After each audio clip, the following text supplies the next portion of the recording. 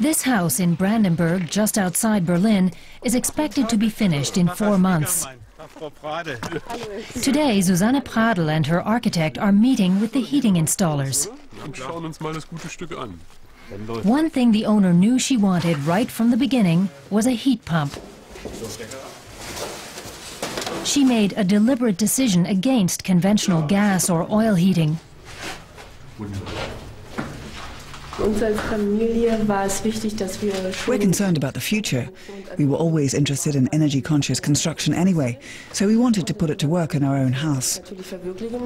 We discussed it with our architect and the technician, and we felt we were all well advised. Non-renewable resources will run out someday.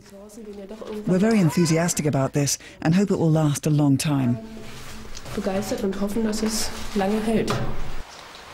For today's heat pumps, even heating a house this size is no problem. And the pump will heat not only the air by means of floor heating, but water too. For that, pipes have to be sunk 75 meters into the ground to draw the heat from the earth.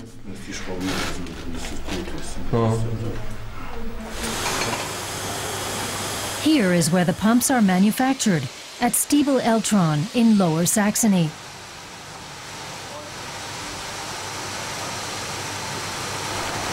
Technical director Kai Schiefelbein says they're building more and more of them. And he says, with double-digit growth, the heat pump business is starting to be profitable. However, that wasn't always the case. Back in 2004, we were selling heat pumps primarily to customers who wanted an ecological and technically sophisticated heating system and didn't care how much it cost. Now the market has grown to the point where we're gradually attracting even ordinary customers who want comfort and economy. The company has been developing heat pumps for 30 years. While the pumps have become cheaper, the customer still has to fork out close to 8,000 euros for the pumps and another 8,000 for the drilling. After the initial outlay, the pumps are a good investment. In a new building, let's say in 5 to 8 years, the heat pump will have paid for itself. And